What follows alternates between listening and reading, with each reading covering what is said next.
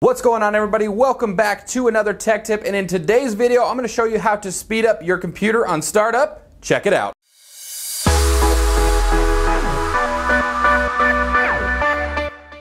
And of course, if you are new to this channel, please hit the subscribe button. We do a lot of how-to videos, tutorial videos, and videos just like this one. And just one more thing before we get started, please make sure you have some kind of tech savvy skill.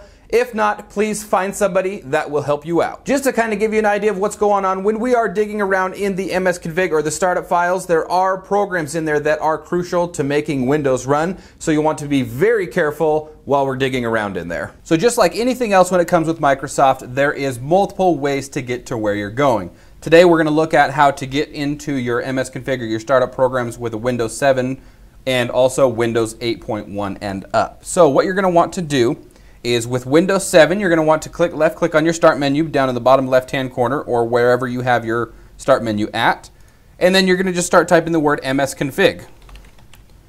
As soon as you have MS-config typed in there, just go ahead and click on enter, and a very similar box just like this is going to come up on your screen. You'll want to go to the startup tab.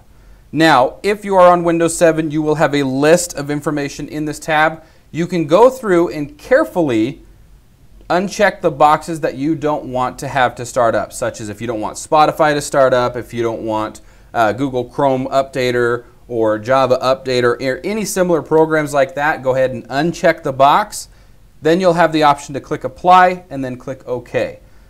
We are on Windows 10, so this is the Windows 10 instructions.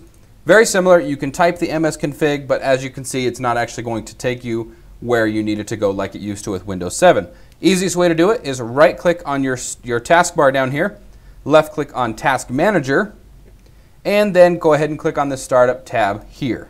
Once you've got the Startup tab here, you can actually go through and again carefully monitor this list. If you don't want like CCleaner to start up, or if you don't want your Google Drive to start up, you can right click, disable or enable, or you can double left click them and that will enable or disable, and then of course you can see the current status right here, and then you can see what kind of status it is. Now that we've gone through all the programs and you kind of understand how to manage your startup programs, you're probably wondering what this exactly does, and it's very simple. All it does is tell your computer, okay, I want these programs to start up and I don't want these programs to start up.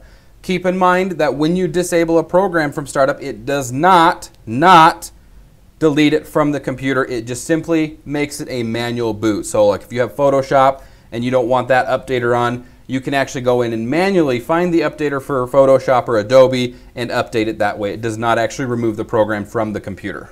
Once again, thanks for watching. Hope you loved it. If you did, thumbs up. If you didn't, thumbs down. Leave any kind of comments or feedback in the comment section below the video. Don't forget to hit the subscribe button, and we will see you on the next one.